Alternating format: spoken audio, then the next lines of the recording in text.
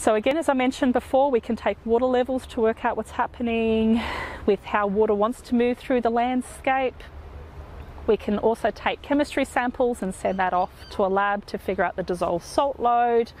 We can also do analysis on the isotopes in the water molecule, so oxygen 18 and hydrogen 2 predominantly, to try to track how water is actually moving through the environment. And we can also use radiogenic isotopes, so those are isotopes that decay over time, for us to then try to put a time frame upon which processes are occurring. So throughout these processes, you actually need to continually monitor. So when we plug all this information into our models and it projects a certain scenario or projects a certain way that the system is going to adapt to having groundwater extracted out of these coal seams, we still need to keep collecting information through monitoring to actually see is what is actually happening in the environment what we thought was happening through these models. And if it is, all hunky-dory.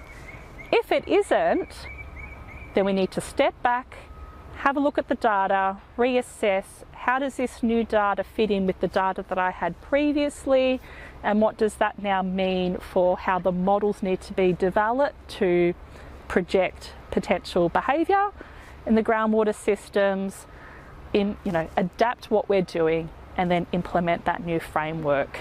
Monitoring, review, adapt, implement. And this is a cyclic process that keeps happening all the time, not only in coal seam gas, but pretty much any activity that requires any type of environmental disturbance.